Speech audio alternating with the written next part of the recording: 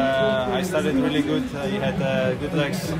Then I went a bit too hard on the climb, and on the rolling part on the top, I think I suffered the most. But then, towards the end was a nice parcours also, and I really enjoyed today's time trial. And to lose against Remco, against world champion, the best time trials in the world right now, I think it's pretty good feeling, and I can be satisfied. You lose a little bit of time on Remco in the GC, but you also gain some time on Jonas Vingegaard, about 25 seconds. What's the most important?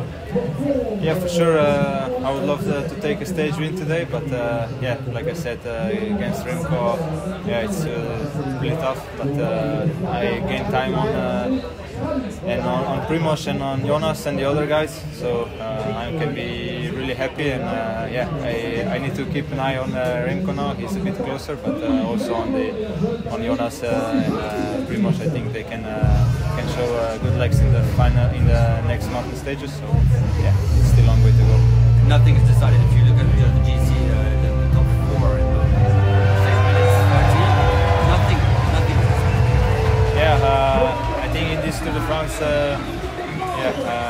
hard stages are coming really towards the end, and then the bodies will be already tired, so we can see bigger gaps. So I would say that right now everything is pretty close, but I would say for me it's better to be in the lead than be in the rear end. So for me it's good.